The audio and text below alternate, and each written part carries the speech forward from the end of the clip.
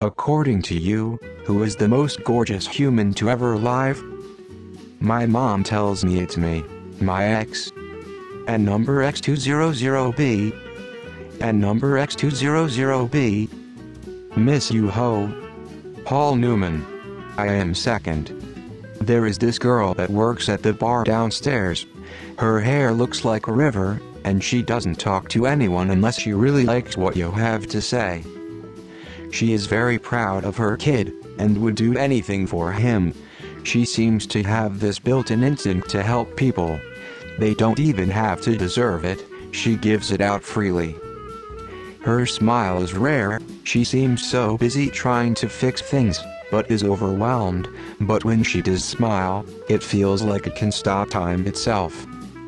Audrey Hepburn. Edit, wait, I forgot about the pole vaulter, Alison Stock, Prime Monica Bellucci, Hedy Lamarr, Alexander Skarsgård, Marilyn Monroe, the entire cast of the 1999 classic The Mummy. My wife followed by Audrey Hepburn. The woman in my bed, we will have 40 years together in March. Neither one of us is a spring chicken, but we twinkle each other's eyes. Grace Kelly, Kate Beckinsale, Marissa Tomei, Raquel Welch, Henry Cavill. Handcrafted by the gods. Me. Henry Cavill. Lenny Kravitz. 60 years of age.